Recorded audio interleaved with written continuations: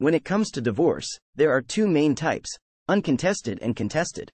Uncontested divorce is when both spouses agree to all aspects of the divorce, including division of property, child custody, and support. This type of divorce is generally faster, less expensive, and less stressful than a contested divorce. Contested divorce, on the other hand, is when spouses cannot agree on one or more aspects of the divorce, and must go to court to have a judge make the final decision. This type of divorce can be lengthy, expensive, and emotionally draining. If you and your spouse can agree on the terms of your divorce, an uncontested divorce may be the way to go.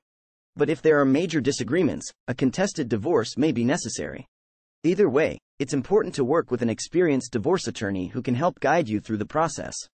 For more information and a free consultation, please call at 301-870-1200 or visit us online at www.castrolawgroup.com.